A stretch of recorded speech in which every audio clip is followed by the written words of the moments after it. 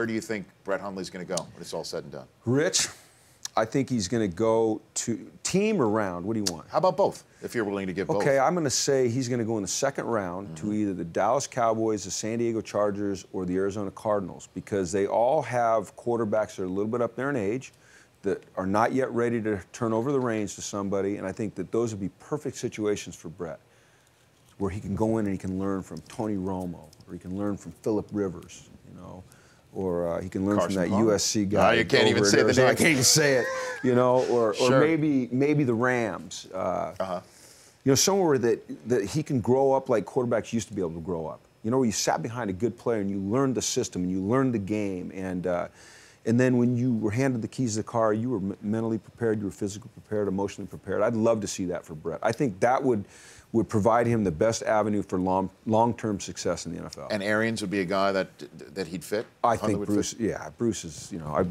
worked with Bruce, and he's an amazing guy, and, you know, it's just his sense of humor and his patience, and he's been with great quarterbacks. He understands the position. The Rich Eisen Show, weekdays at noon Eastern. On Audience.